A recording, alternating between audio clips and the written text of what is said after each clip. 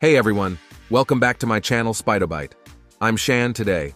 I have an incredibly important topic to discuss, SIM swapping. You may have heard about this recent form of cybercrime that has been on the rise.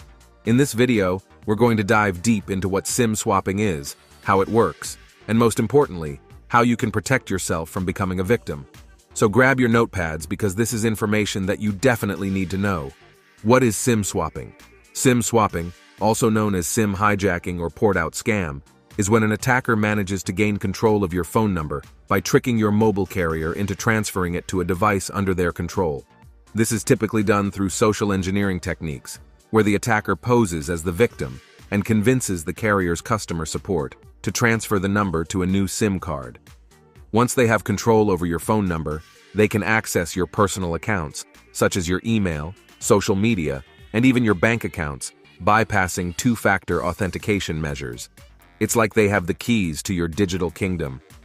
Now let's break down how this scary process actually works. How does SIM swapping work? Firstly, the attacker gathers as much information as possible about their target. This could include things like your phone number, date of birth, and even the last 4 digits of your social security number.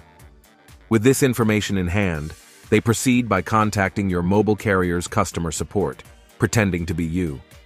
They claim to have lost their phone or damaged their SIM card and request the transfer of their phone number to a new SIM card.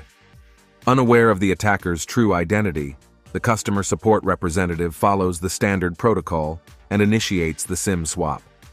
Once the swap is complete, the attacker's device now receives all incoming calls, text messages, and even the authentication codes for your online accounts. The victim remains completely oblivious to what's happening until it's too late. Protecting yourself from SIM swapping. Now that we understand how alarming SIM swapping can be, let's talk about the steps you can take to protect yourself. 1. Secure your personal information. Be cautious about sharing personal information online and on social media platforms.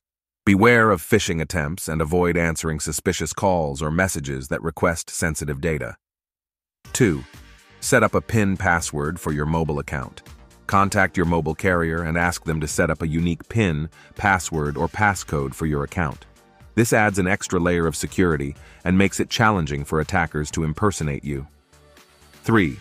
Use two-factor authentication apps.